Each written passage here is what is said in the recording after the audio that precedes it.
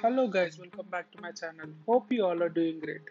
In today's video, we are going to see how to make a perfect chili paneer.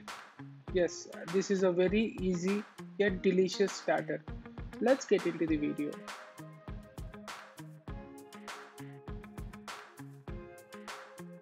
I'll add 250 grams of paneer, add in salt, pepper powder and corn flour. Give it a good mix.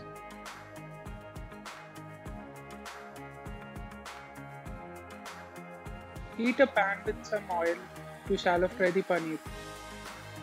Place the paneer cubes and shallow fry until it turns golden brown.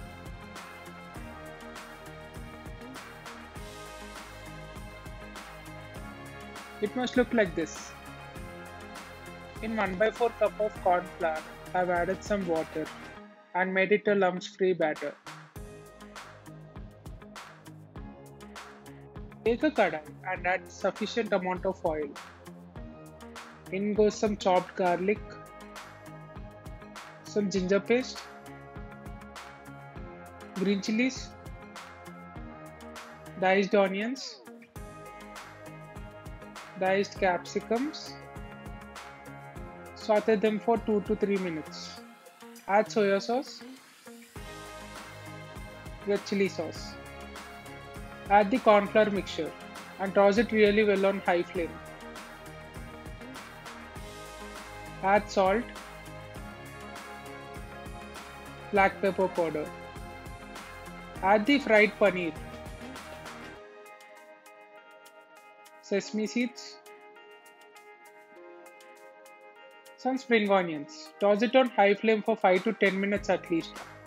After 5 minutes, this mixture gets thickened.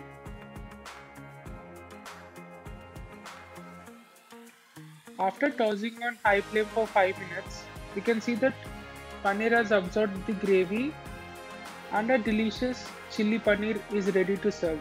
This really goes well with tomato ketchup.